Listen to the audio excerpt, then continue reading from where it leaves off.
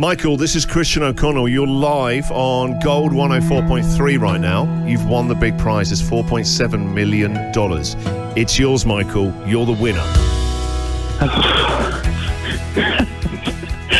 Look, if it wasn't for the fact I recognise your voice, I would say, oh, it, who is on the phone now? Hi, and welcome. G'day, mate. Welcome to your brand new home. Thank you very much. Thank you very much. $7 million home. Well, do you want to come and walk through your new home? Yes, love to. Wow. Yeah. Over the pool and the alfresco dining. What do you say? Hard to know what to say, isn't it? A little overwhelming. Very. A little is an understatement. It's wow. Complete with walk-in robe, walk-in bathroom.